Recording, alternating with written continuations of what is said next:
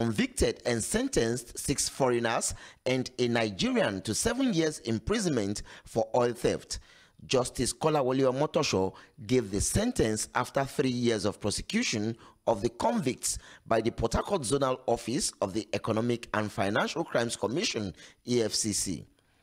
They were all docked on 4 counts of conspiracy, dealing in petroleum products without a license, and tampering with oil pipelines.